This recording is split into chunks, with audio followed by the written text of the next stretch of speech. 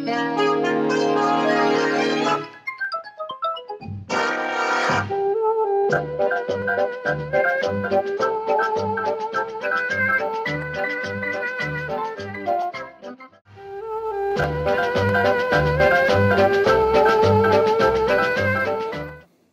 I am Rob Lubinski, and I work in pro services. I was the first field pro services guy at Illumia.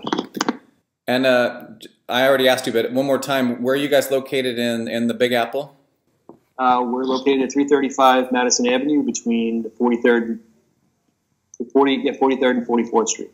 So, or 42nd and 43rd Street. I keep mixing those up. But basically, when I get to the building, I know where to go. Can you tell us, for the record, do you guys have snacks out there? We do have snacks out here. So I can kind of show you. Sure. Real quick. Of course, we have, let's see, we have some snacks right here. So I have, potato chips. My favorite, but I don't eat these anymore. And then I also have, some Reese's Pieces. Ooh, very nice. Really good.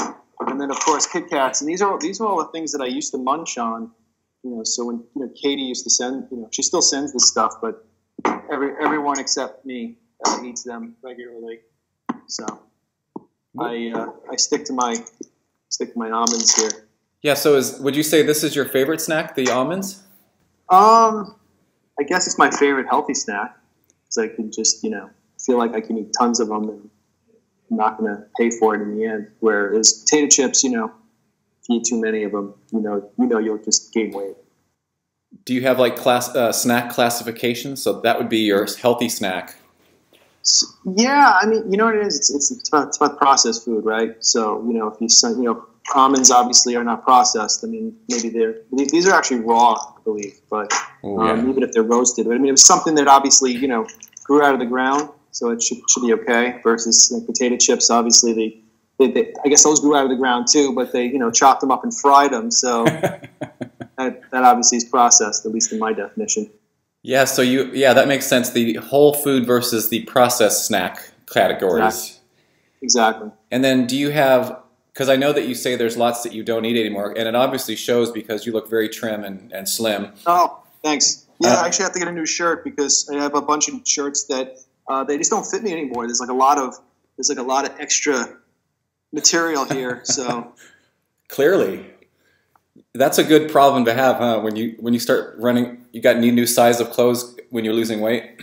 Yeah. Well, I definitely keep some clothes in both directions because I've fluctuated like everybody else. So like these jeans I'm wearing, actually, which you can't see. I mean, not that it really makes a difference to look at them, but these are jeans that I just started wearing a couple months ago, and I haven't worn them in about 6-7 years. Yeah, so. It's like your high school wardrobe starts to, hey, maybe I can wear it again. No, I don't know about that. I don't know about the high school wardrobe. That's college. Maybe you college. Want to talk about skinny? I was skinny in high school. So in the processed region, categories of snacks, which is like, if there's one danger snack that you just like, oh man, if you started, it would just be a downward spiral towards, obesity. Kit Kats. Kit Kats, oh.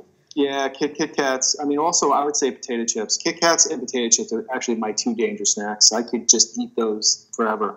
Oh, so good. Is there a particular variety of those two snacks that, like, is it straight up potato chips or like a sort of a baked one? Definitely not into baked. I definitely like, your standard, Lay's potato chips are always good. I mean, I even like Pringles, which are even more processed. Pringles, very and good.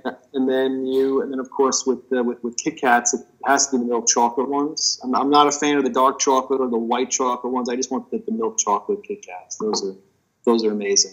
Just a straight ahead milk chocolate Kit Kat kind of guy. Exactly. The original, I guess. That's about it, unless there's anything else you'd like to say to the Sunnyvale team. No, this is great. Thank you. Thank you for including me. Thanks for taking the time, Rob. I appreciate it. No problem. See you later. See you next week. Okay, bye-bye.